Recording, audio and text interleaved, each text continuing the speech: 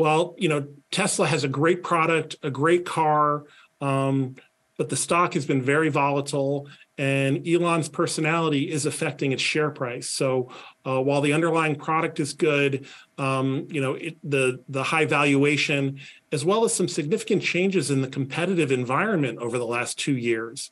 I think every major automaker now has a lineup of EVs available, and Tesla is no longer, the best option for some people.